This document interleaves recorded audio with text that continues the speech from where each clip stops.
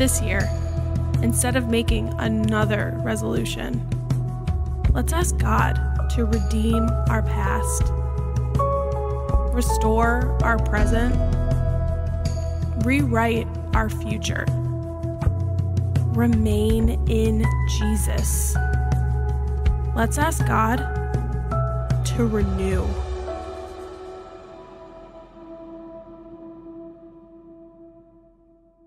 New Year, church family. So glad that you've joined us this morning, and do want to ask you, how are your New Year's resolutions going?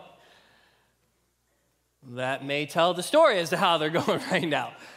You know, for many of us, we make them, sometimes we don't. I've gone back and forth years making resolutions, not making resolutions, but I do find it interesting that many statistics have been shared about New Year's resolutions and keeping New Year's resolutions, and so 25% of people who do make New Year's resolutions stop or quit or fail at keeping them within the first week. So we're 7 days in. If you still have kept your New Year's resolution, you're a part of the 75%. Like you keep going. Like you got it. If you make it to the end of the first month, you're a part of a slim majority of about 10 to 15%. So it changes quite a bit in day 7 through day 31. But if you're 7 days in, you're doing it, congratulations. You're not like the other 25%. And if you're like the other 25%, that's why we talk about grace here at this church and forgiveness and second chances. And so don't give up on whatever it is. You know, for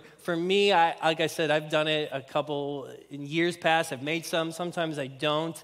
Last year, like many of you, I did make a resolution to read through the New Testament part of our Bible in a year. And we had a Bible app, a plan that many of us followed along with through our YouVersion Bible app. And the nice thing about it was you read a chapter a day, but you always had the weekends to catch up. So if you missed a couple days during the week, you always had a little bit of grace to catch up. So that worked out well for me.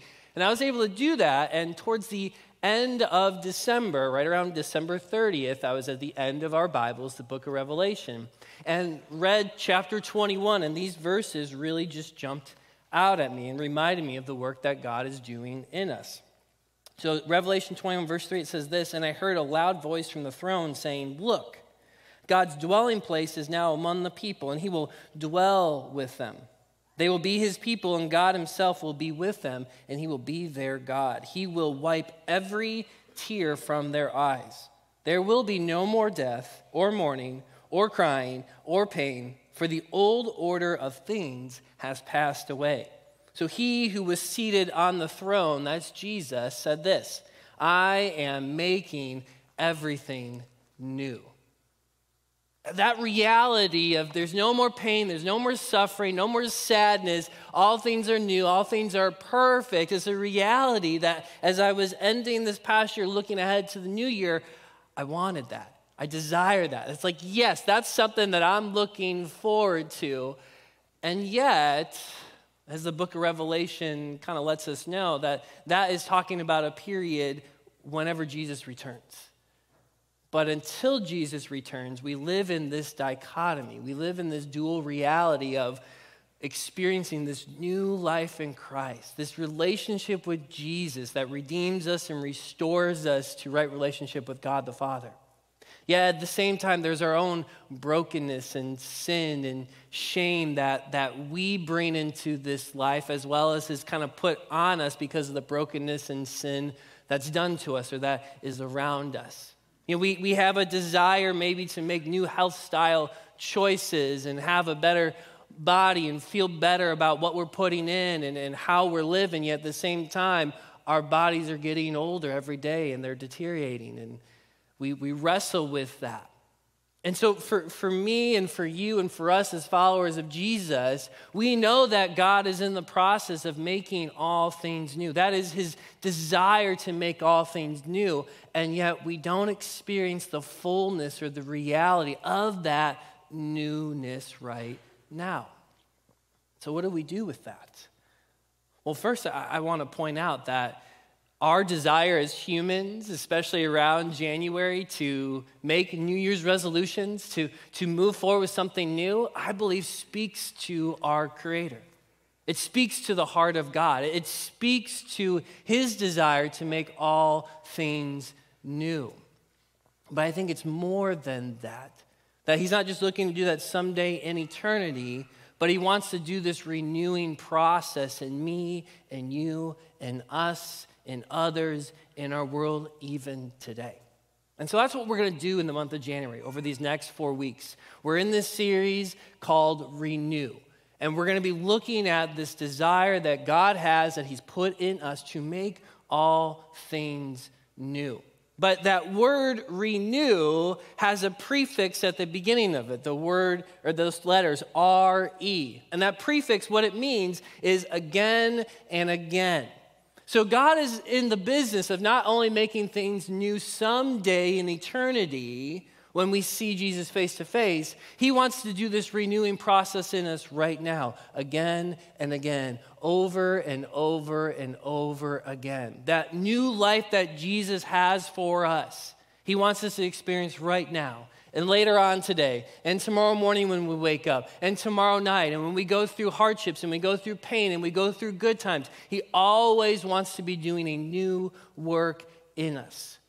And so in order for us to experience that renewing consistently that God desires for us, we have to have his perspective about our lives. We have to have his perspective about our world. And his perspective is that the renewing happens when we look at our past, our present, and our future. And so when we look at our past, this is something that is kind of the impetus of starting a New Year's resolution, right? 2023 happened, and as I step into 2024, there's something in my past that I want to change. There's something in my past that I didn't really like. There's a pattern I need shifted so that as I start this new year, things can look different. So we have to think back. We have to reflect on what has come. And then as we start the new year, we make a resolution in the present to say, I'm going to change some habits. I'm going to do things differently. I'm going to think a different way. I'm going to build relationships with different people this year. I'm maybe going to end some relationships. I'm going to eat differently. I'm going to set different fitness goals. Whatever it is, we make a decision in the present that will help us get to what? A different, new version of ourselves in the future. I don't want to do all these things so that I end up like I did in 2023. I want to do these things so that my future looks different. See, we have to have that perspective because that is the perspective that God has for us when he is renewing our lives. He's allowing us and inviting us into embracing the new life, the best life that he has for us. He has a perspective of past and present and future. I mean, we see this in the story of humanity and God creating the heavens and the earth. If you go to Genesis chapter 1, verse 31, this is the past part of it. This is what God is doing. He writes this, and it'll be up on the screen. It says, God saw all that he made, 6 days of creation, and he said it was very good. And there was evening and there was morning on the sixth day. So that's something that God did, and where we see here in Genesis chapter 3, that was something then that happens in the past. Because in Genesis chapter 3, Adam and Eve decide that they're going to take things into their own hands. They're going to eat from the fruit of the knowledge of good and evil. And in that present moment, they ruin and destroy that perfect, intimate relationship that God has with them, that God has with humanity. So what God does then in that present moment is he say, hey, I'm going to do something different so that doesn't happen again. That sin doesn't have rule and reign on humanity once and for all. And there's a couple things that he does. Number one, we know that he actually kicks Adam and Eve out of the garden. He says, you guys can't live in perfection anymore because if you eat of the tree of life and have eternal life with me, there's going to be sin and selfishness and shame in this relationship. And I'm not going to have that forever. I want perfection with my creation. So God has to look in the past and say, hey, we're going to do something different. You're not going to be allowed to eat of that. This relationship's going to have to look differently. But in that present moment, God sets out his plan to save and redeem not only Adam and Eve, but all of humanity. If you look at Genesis 3, verse 14, here's how he begins the plan of salvation. He says this, the Lord God said to the serpent, Satan, because you have done this, cursed are you above all livestock and all wild animals. You will crawl on your belly, you will eat dust all the days of your life, and I will put enmity between you and the woman, and between your offspring and hers. He will crush your head, and you will strike his heel. We're not just talking about stomping a physical snake, though some of you do that when you do see a snake around you. Most other sane people will run away when we see the snake, and then there are the 10% of you that just go grab the snake and like, oh, look, I got a snake. But what he's talking about here is a picture of a daughter of Eve, specifically Mary, mother of Jesus. And this is the first prophetic word from God about sending Jesus to this world to live a perfect life, to die on the cross, to rise again, to do what? To ultimately defeat Satan and sin and shame once and for all. In that present moment there in Genesis 3, God is saying, hey, we're going to change some things right now. So that what? So that the future looks different. So that I can be restored, you can be restored, we can be restored to right relationship with God the Father through faith in Jesus Christ alone, in his perfect life, his perfect death, and his resurrection. And so we see God throughout all of human history and continuing to make all things new. He has this, hey, this is what happened in the past, but we're going to change things so that our future goes back to how it should be. And so in our time together this morning, we're going to be looking at that aspect of redeeming the past. In the weeks ahead, we'll look at how God restores our present, how he rewrites our future, and how through all of this we do remain in Christ. But this morning, we just want to look at that one aspect of redeeming the past. And you can throw that up there. What does it mean when God redeems our past? It simply means this, is that he's making right a past mistake, fault, or wrongdoing. So something happened that was wrong. Something happened that shouldn't have happened.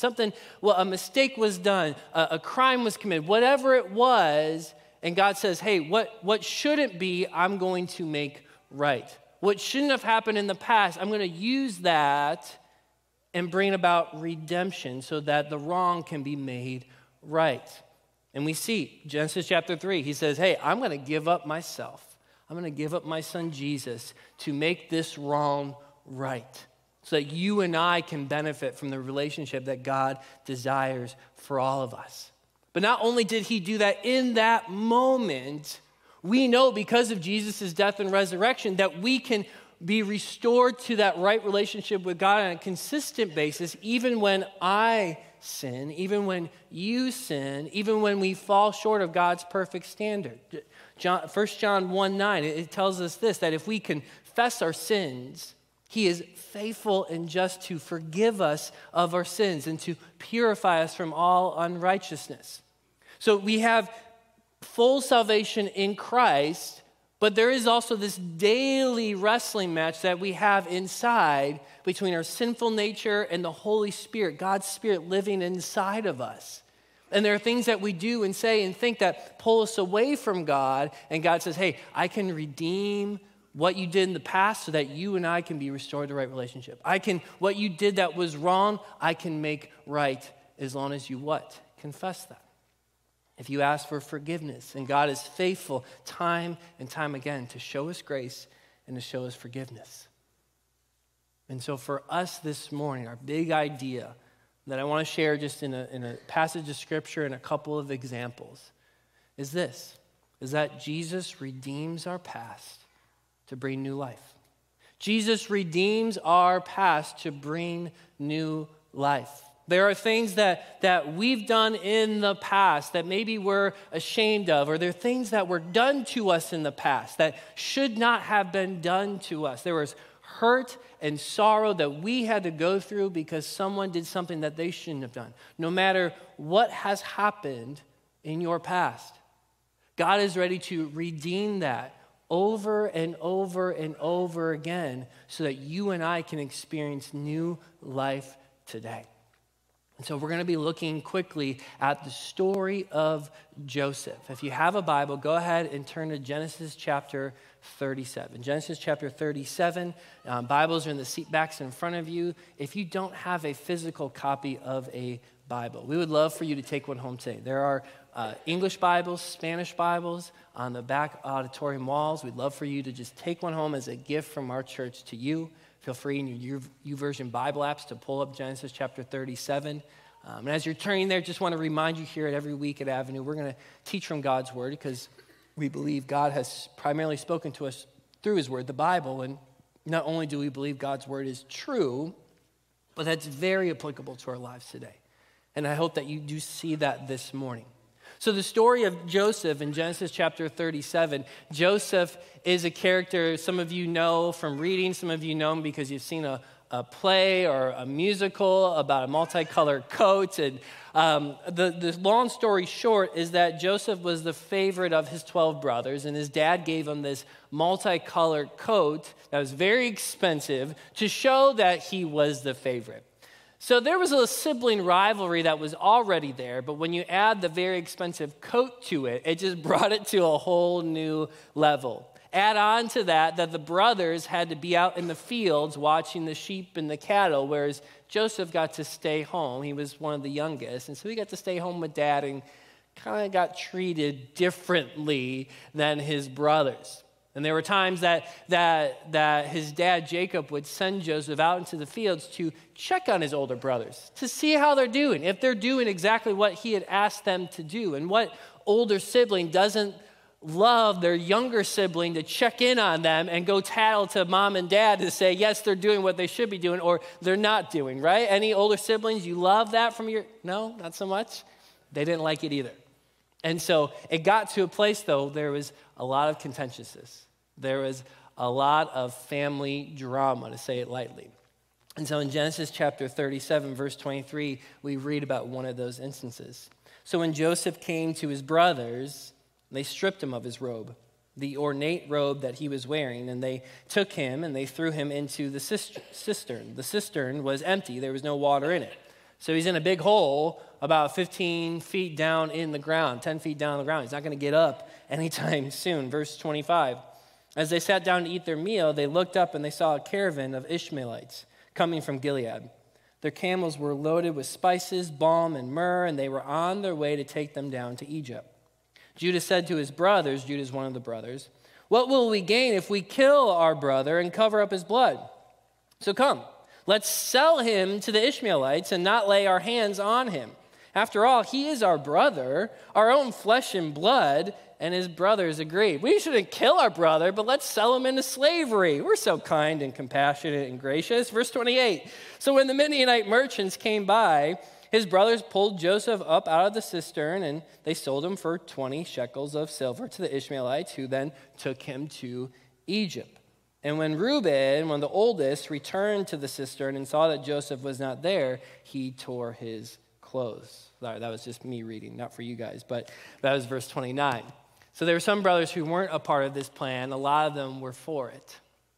And what happens over the course of Joseph's next 12 years is that he enters into foreign slavery. He becomes a slave in different high-ranking officials' homes. He gets promoted. He gets demoted. He gets accused falsely of different things, different crimes that he didn't do. He gets sent somewhere else. And he is hitting rock bottom time and time and time again. There at about year 10, something pretty miraculous happens. He's a slave in Pharaoh's kind of home. He's still in prison, but he is able to interpret a couple of dreams from God to some of the workers in Pharaoh's home. And he thought that would kind of help him get out. And unfortunately, nothing happens. He stays in prison for a couple more years, but it's around year 12 that Pharaoh has these crazy dreams, and no one's able to interpret them, and he has no idea who they're coming from or why they're coming to him. And one of those workers says, oh, you know what? There's a guy in prison who interprets dreams. Let's see if he knows what's going on. And so in that moment, Joseph is called up before Pharaoh, and he, through the power of God in him, through the Spirit of God in him, is able to interpret these dreams of Pharaoh to him. He lets him know, hey, Egyptian is the known empire. It's the world empire at this time. It is successful in everything. And for 7 more years, it's going to experience great success and it's going to be prosperous. But then 7 years after that, for 7 more years, it's going to be terrible. There's going to be a worldwide famine and destruction is going to come. And so Joseph then gives the advice to Pharaoh, hey, in these first 7 years of prosperity, let's save as much as we can, as much grain and as much resources so that it allows us to get through the following 7 years of intense famine. Pharaoh likes that idea, and he promotes this slave boy of 12 years to second in command over the entire Egyptian empire. And so maybe you know from the story then that the 7 years were prosperous and they save a bunch, and then the 7 years of famine come. And Egypt is able to be sustained because of Joseph's plan. But people outside of Egypt began to come to Egypt to receive grain and to receive food and resources, and some of those people were Joseph's brothers. And it's in that moment that Joseph meets them and has a little back and forth that he reveals himself to his brothers. He says, hey, you're the one, I'm the one you threw in the cistern. Remember me? I'm here. And instead of getting back at him, he shows them love and grace and compassion and care.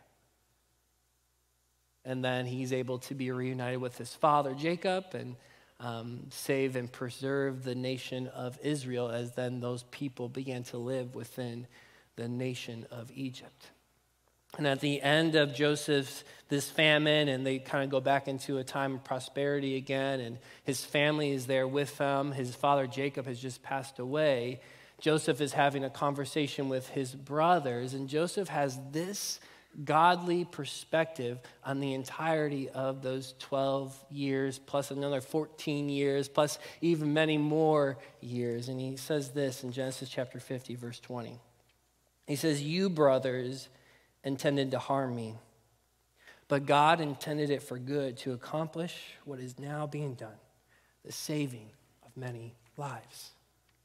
It says, even though you wronged me in the past, you treated me poorly, my God was greater than all of that, and he was able to redeem that terrible thing in my terrible past in order to bring something good, to make something right, so that more people could see the power of the one true God in their lives.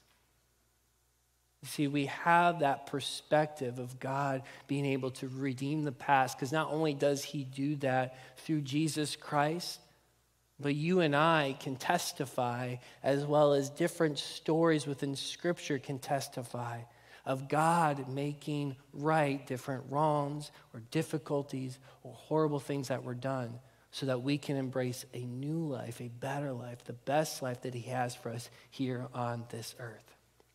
Does it mean that all the pain and the grief and the sorrow went away from Joseph because he saw God's plan of redemption? No, it didn't. But even in the midst of all of that, he was able to see that everything he went through was redeemed for his good, the good of others, and ultimately for God's glory. Couple of examples that we've seen in our lives. Some of you may know this, and we shared this on our social media accounts a couple weeks ago. We have a Mandarin-speaking church that meets here in our building every Sunday at 2:30 in the Student Center. The Hinsdale Chinese Christian Church meets there, and Pastor Juan has been leading that church for several years. I came here in 2017, and the church was already meeting consistently. So I think it's been over 10 years that they've been here. Someone can correct me if it's even more than that.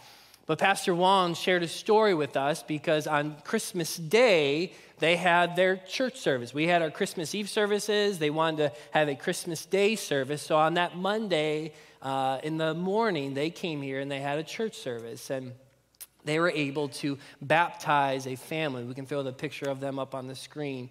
It's a family that's Jinwoo and his wife and 3 daughters and son. And the 3 daughters, Jinwoo and his wife, were baptized on Christmas Day here. Like I said, our social media accounts, you can see all the pictures, and it's a pretty cool story. But I just want to read the email that Pastor Wallen sent us and that we shared for everyone to read. He writes this: on Christmas Day, we baptized Brother Jinwoo, his wife, and his 3 daughters. Jinwoo and his wife suddenly lost the second of their 3 daughters about 6 years ago. Their second daughter died in Hinsdale Hospital after only several days of illness. And so weeks after losing their second daughter in 2017, in deep grief and sorrow, Brother Jinwoo and his wife and his 2 daughters at that time walked into our Sunday worship service to seek spiritual support. And they've now been attending our Sunday worship services ever since then. Brother Jinwoo at that time, soon after, accepted Jesus as his Lord and Savior. And just a couple of years ago, he'd been praying that his wife and daughters would be ready to accept Jesus as their Lord and Savior. And just recently in this year, they trusted in Jesus, and God even blessed them with another daughter and son. And after the daughters and his wife accepted Jesus as their Savior and Lord, they also wanted to be baptized. And so on Christmas Day, we had the privilege of baptizing this family as they publicly proclaimed their faith in Jesus. You see, the tragedy of losing their daughter 7 years ago sent Jinwoo, his wife, and their 2 daughters on a spiritual journey of trying to make sense the wrong that happened, the brokenness, the trauma, the grief that they were going through. And though God is sovereign and he's in control of everything, he's not the author of sin, but in his sovereignty, he allowed this brokenness and this terrible thing to happen. He doesn't be the primary cause of it, but in the midst of that, he's able to redeem what had happened, the tragedy that happened. And because of the loss of their daughter, they stepped in and were able to come to know Jesus Christ as their Lord and Savior. And one day, they'll be able to see their sweet little girl in heaven, face to face, because of her short life here on this earth. Amen. Amen. Last example. Many of you know, on Tuesday, I'm releasing my first book, which is pretty exciting. Yeah, you can clap for it. Thank you. It's called Refined by the Fire: How to Process Pain, Regain Purpose, regain purpose, and persevere after being fired from your church.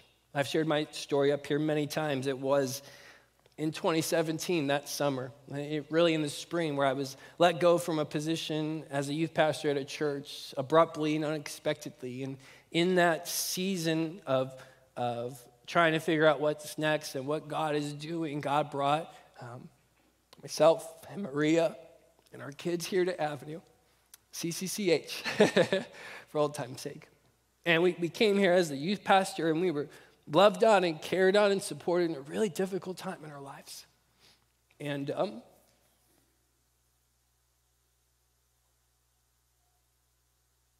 God has been working in the midst of all of that. We're so grateful for this church family and the blessing that it has been to us in this season. It was in that first year of being here that I wasn't really thinking about writing anything. All I was trying to do was saying, God, this happened to me. I don't know why it happened. It feels very unfair.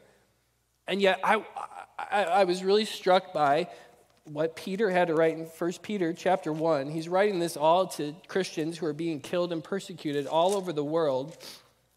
And sorry, I don't have this up on the screen. It just hit me now that I wanted to share it with you guys. 1st and 2nd John, 1st and 2nd. I need my index. I'm missing it. I'll get it in a second. So there it is, 1 Peter. Oh my goodness. So 1 Peter chapter 1, it says this: these trials have come, so that the proven genuineness of your faith, which is of greater worth than gold, which perishes even though refined by fire, may result in praise, glory, and honor when Jesus Christ is revealed. And I remember reading that verse and saying, okay, like if I'm going through this, we're going through this difficulty right now as a family, you're going to make my faith stronger. You're going to refine it through the fires of trial. And so that I come on the other side, I can be more like you, Jesus. And so I began to wrestle with that, read scripture. That was my prayer. That was my desire. And I wanted to see it happen. And in the midst of all that, I'm journaling, I'm writing, I'm praying, I'm reading, journaling, writing, praying, read, just on and on and on and on, repeat again and again and again. And what God said in those moments, in those times is, hey, you need to be able to share this with others. This needs to be something else for those who have experienced this in ministry. You need to be able to write something that can help out a church who has experienced their pastor here one day and gone the next. You got to be able to do this and shepherd people through this and lead a staff in a different way. Like, this is not just for you, Kyle. This is for the good of others. And so 6.5 years later, almost 7 years later, I get to share that.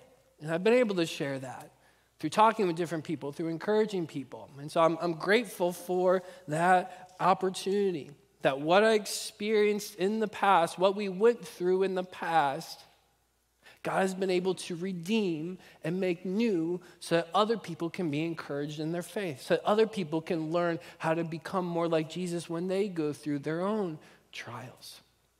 You see, God is in the business of consistently, over and over and over again, redeeming our past so that we can experience new life in Him. He wants to do that every day. And so in order for us to begin that process, we have to be willing to look at the past. Many times when we make New Year's resolutions, we do look at the past for a hot second, and then we move on to what our future is going to be, right? And that, with God, sometimes we got to be able to sit in the past a little bit. We have to have his glasses and his redemptive goggles to see, okay, this was done to me, or I did this, or I brought this on someone else, or whatever it is. And, okay, God, now you're showing me how I can make something that was wrong right. But we have to be willing to look back to see his redemption in our past. And so as we enter this new year, my encouragement for you is that if you are experiencing a new life reality, you're experiencing his goodness, you're seeing God's hand in your life, you've experienced his blessing in different ways, it just seems like you and God, you're on the same page, things are moving forward. That's great. What got you there? That's what I want you to look at today. That's what I want you to look at this week. What were some ways that God was working in your past that allows you to experience this present new life reality? Because when you do that, it brings you to a place of gratitude. It brings you to a place of praise to God. It humbles you and reminds you that you couldn't have done this on your own. It's not by your strength, but by his strength alone that you were able to do this. And so that's what I want you to do today, this week, in a moment as we move into communion. Let's look back with those eyes of how does God work? How has he redeemed? And I wrote down a few. I just want you to be thinking of it. Like, if you have stopped drinking to end the pattern of alcoholism in your family, that's great. How did God use that past to bring you here today? If you were broken up with or dumped or a relationship ended and now you're experiencing a different relationship, well, how has God redeemed your past in that way? If you were downsized at your job but now you have a different job, you were let go from one job and you're doing something else, how was God working and redeeming those past difficulties? If you personally made a mistake and failed, but now you've learned and now are doing something different or your life looks different because of those past mistakes, have you taken the time to thank God and praise God for how he was gracious and kind and loving to give you that second chance again and again and again? And the other side of the coin is this if you're in that place where maybe that present new life reality isn't what you'd hope it be. You're living in those 12 years of slavery. You're living in the moment of being in the fall and the consequences of that. Well, can I encourage you today that even if our present reality hasn't been restored in the way that we had hoped for, desired for, that Jesus wants for us, we can be confident that even in what we're going through right now, there will be a time in the future that will be a present, so that this time will be in the past, and that God will be faithful to redeem whatever it is that we're going through in some way moving forward. He will. He's been faithful to do it over and over and over again. It is a part of who he is and his faithfulness and his character, and he is not going to stop redeeming the past. So if you're not there yet, realize you might be in a past for a future redemption. And Joseph had to have that mindset as he was going through prison, right? Jesus, our Savior, when he's hanging there on the cross, and in a moment as the worship team comes out and we sing this song, Man of Sorrows, there were periods in Jesus' life where it felt like this is too much. God, how can you be working? My God, why have you forsaken me? Jesus, he understands that. And so if you're there, believe in God's faithfulness for you. Believe in God's faithfulness for others. Be encouraged by the stories of those that have gone and seen their past redeemed and renewed and become more like Jesus. Because next week we're going to talk about what does it look like when our present hasn't been fully restored to what we hoped it would be. And so I want to just take a moment now, give you a time to reflect silently. And then the worship team is going to sing this psalm, Man of Sorrows, over us, and then we'll partake in communion together. Todd Zastra will lead us in taking communion. There's communion elements in the seat backs in front of you, a juice and a cracker. You can hold on and prepare those elements, and Todd will lead us in taking that. We believe that Jesus' death and resurrection is the thing that allows us to experience new life. It's the act in human history that allows our brokenness to be redeemed and restored and be renewed over and over again. So let us take this time now just to silently reflect. I'll pray, and then we can continue this time of reflection and prayer as the worship team sings over us.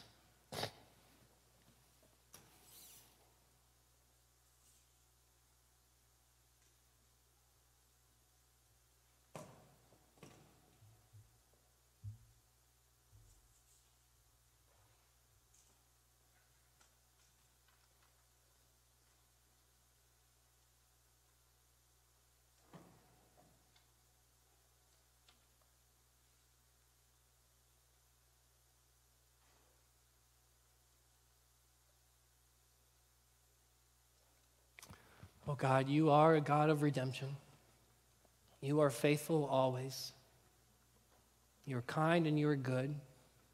And even when things don't make sense in our lives, even when we're in the past and we can't see above the waters that engulf us, we know that you are redeeming, that you are working. And so we thank you for the new life that you give us in your Son, Jesus.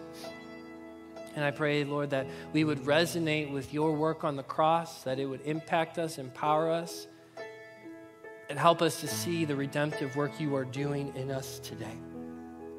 We thank you and we love you and we praise you. You are the only one deserving our praise. We ask these things in your name, Jesus. Amen.